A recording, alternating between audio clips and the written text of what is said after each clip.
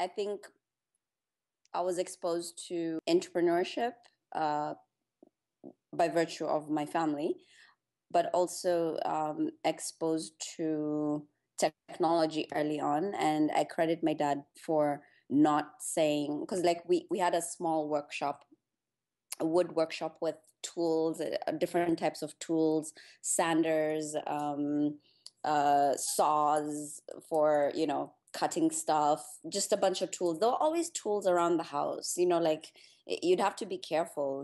There'd be a machine here, a machine there, and it, hardware was part of our lives.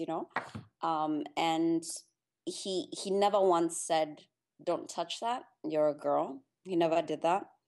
He was like, "I need help changing the blades on this machine. Come."